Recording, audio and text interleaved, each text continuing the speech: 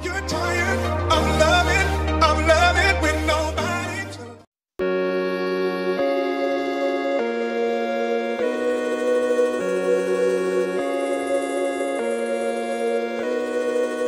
Hi everybody, my name is Liz and today I'm going to be doing a requested video.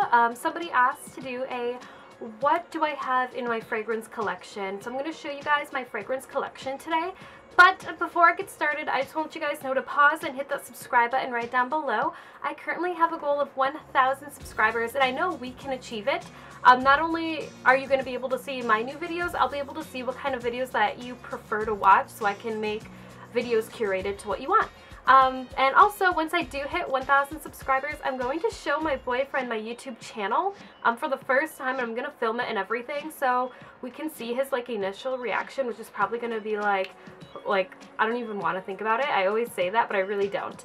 But yeah, so I am going to jump in right into my fragrance collection. Now, before I jump into my fragrances, I do want to let you guys know that I do work with fragrance and cosmetics in my work. So I mean, I collect a lot of that kind of stuff, so this was all just, you know, collected throughout the years. I also want to let you guys know if you want a specific detailed video about any of these fragrances that I haven't made already, just leave a comment down below on it. I'm going to leave my fragrance undressing videos right in the down bar, so if you have any questions about any of these fragrances, you can check to see if I made a video about that already. But we're going to jump in with my Chanel collection specifically because that's my biggest, like, branded perfume collection that I have. So I just want to get those out of the way. I'm going to start off with my first Chanel perfume ever, which was my Chanel No. 5. Now this one is in the Eau de Toilette, which is a little bit of a lighter form than the Parfum. With this one you still get that that beautiful powdered scent that Chanel is known for, but it's a little bit lighter than the Parfum. So that is my first one. The second one is a new one to my collection. Now this is the Coco Eau de Parfum. Now this one is the 1.7. Now what I love about this is it's similar to No. 5, but it's got a little bit of a spicy kick to it. So this is a great nighttime fragrance that I love to wear, and I always get compliments when I wear this specific one. I'm going to jump into my Chanel Mademoiselle, which I would say this is probably my favorite one. I have it in the 3.4 and I have it also in the 1.7. What I love about this is if you are looking for a fragrance for somebody that you love and know, and you want to get them a Chanel fragrance, I highly recommend, if you want to do a classic Chanel fragrance, go with the Mademoiselle. It's so light and flirty and so feminine. It's a beautiful, beautiful scent, and you really cannot go wrong with the Mademoiselle. So the next fragrance on my list is a Chanel Chance perfume. Now this is in the Eau Tendre. This is also a phenomenal Chanel product to get for somebody if you don't know what they like. This has a really gorgeous kind of a sparkling floral scent to it. It smells so delightful, and it just makes me think of springtime and summertime. It's so light, but you still get a good amount of floral. My next fragrance is also part of the Chanel Chance line. Now this one is the Eau Vive. This one is a very unique scent, I find. It's like light and crisp, but you still get that feminine scent to it, and you still get a little bit of a floral. So I've been loving the Eau Vive. And the last Chanel Chance fragrance I have is in the Eau Fraiche. This one is a great, great summer, spring scent, especially if you like a very light scent. If you don't want anything too heavy, this one has a very nice green scent to it. It just reminds you of just fresh roses blossoming, fresh flowers. Really love this line. That wraps up the Chanel portion of my fragrance collection. So now we're going to jump into my other fragrances that I have. I'm going to jump in with my Juicy Couture now. I used to have a very, very large obsession with Juicy Couture where I had to have every single thing juicy. Still have a lot of the fragrances. So I'm going to start off with Juicy Viva La Juicy La Fleur, which is a light, crisp floral scent of the original Viva La Juicy. With this one, it's light and delicate, and you get a floral to it, but you also get a little bit of a powdery scent as well. And I mean, Juicy Couture, I think hands down has some of the cutest packaging ever, especially for a girly girl. The next one I have is just the original Juicy Couture. With this one's more of like a Juicy classic line. It's still floral, but you get a little bit of like a cashmere scent to it, if you will.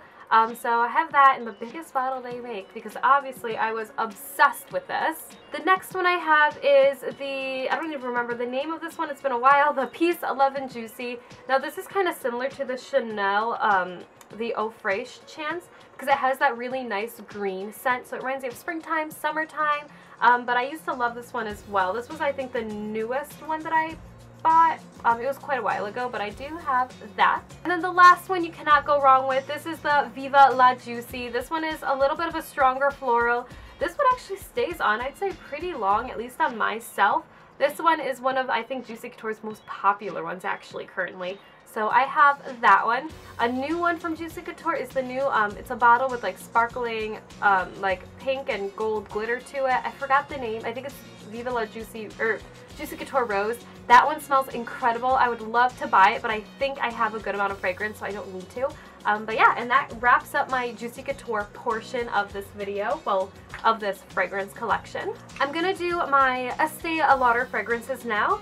The first one I have is the beautiful Sheer, which smells so good. It's a light, crisp floral scent, and this one lingers forever. I highly recommend if you have a mother or a friend or a sister who loves Estee Lauder Beautiful, if you want to get them something a little bit different, Beautiful Sheer is a great fragrance. The next fragrance I have by Estee Lauder is the Modern Muse Chic. With this one, it's the Rebel version of their Modern Muse line. So you have the studded bow. Love the scent of this. You still get a good amount of jasmine, but it's not super strong. And the last one from Estee Lauder that I have is my favorite one. It's the Modern Muse Le Rouge. Now this one is an amazing fragrance. It's got a beautiful roses and vanilla scent to it. So if you prefer more florals, you'll smell more of the rose, but if you prefer more of that warm scent, you'll prefer the vanilla. This is a great product, and this is actually Kendall Jenner's fragrance, so love that. Now we're just going to wrap it up into my two mini ones. The first one is, well, mini ones, the ones that I don't really have many of. Now the first one is the Prada L, Ambree. I can never pronounce this, whatever, who cares. But this one I love. It's got the little puffball to it. Now if you want a warm cashmere, like ambery scent, this is the perfume to go. You have this gorgeous, it's like a powdery warm scent. I don't know, it reminds me of vanilla and golden sugar, if that makes any sense. But that one is by Prada. And the last one I have is the Marc Jacobs Daisy. This one is so super duper popular. My boyfriend's mother actually gave me this one. With this one you get a good amount of floral, but with Marc Jacobs I feel like none of their perfumes are really that strong. They're just really light and they just smell so good.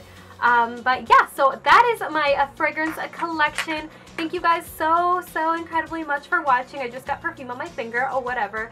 Don't forget to hit that subscribe button to stay subscribed. And yeah, thank you guys so much. Have a phenomenal day. Bye!